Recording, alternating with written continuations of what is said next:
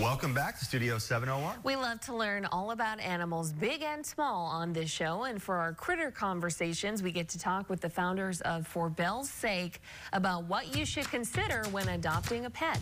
Good morning, Studio 701. I'm here with some very special guests today. Christian and Shelby, of course. You know them from For Belle's Sake. And who do we have with us today? So we have two of our black labs. We have Mixie and Twyla. Do you want to be adopted? You do? What a good girl. Do you want to stay in rescue forever? No. Do you like being homeless? No. Do you want a family for Christmas? You do? Good girl. These two are all personality. Yes. They've been really fun to meet and get to know a little bit. So Mixie and Twyla have been here for a while. Can you tell us about their adoption story? So they've been with us a little while. They did come in with some behavior issues and underweight, a little malnourished. So right away, our first focus was to work through some boundary setting and just some basic training with them, and then of course to get them up to a healthy weight. So once we had that done, they've just kind of been waiting with very little adoption interest.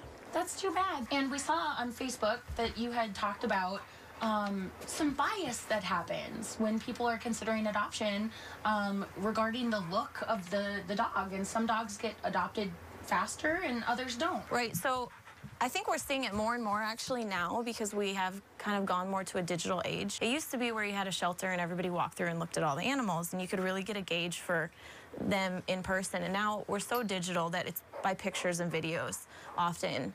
And when it comes to a black dog, so they are the most common color of dogs. They have dark eyes, dark features, everything just kind of blends in the photograph and you can't really see that personality shine through. So they're often overlooked just for that reason alone. People want different, they want unique, they want something that stands out. And when you have several black dogs, they all just kind of get overlooked. So when adopting a dog, what should you be looking for? I mean, basing it on the photo is obviously not the best way to get to know an animal. What do you recommend?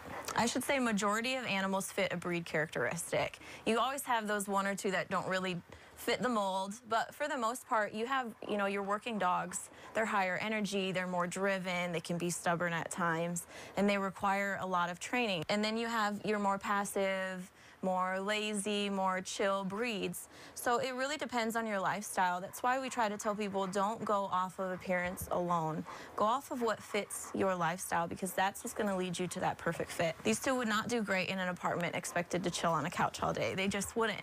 And we see that probably more than anything, breeds surrendered because they don't fit the family's lifestyle. Our labs get surrendered to us quite a bit for being mouthy.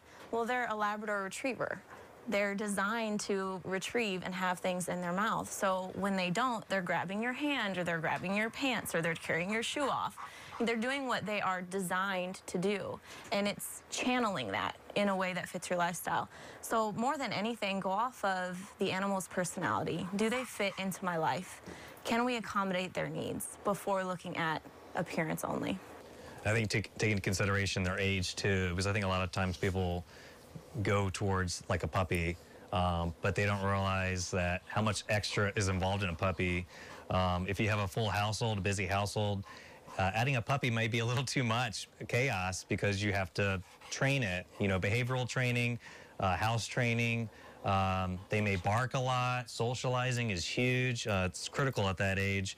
So a lot of additional things are required. So sometimes looking at the age may help a little bit. The last litter of puppies we got in, we had like over 100 applications for them. And there were 5 of them. Yeah. So, it's definitely like, I don't know, people just feel like that they can train, or like if they only get a puppy, they can train it versus an adult. Every animal can be trained. Every animal can learn a new name. Any animal can, be successful. It just takes, repetition. It takes consistency. So it's really about the environment and the people and dedication towards the animal. What do you look for a good fit for the animal? I think what makes us unique is we really get to know our animals well. We're dedicated and devoted, and they're like ours while they're here.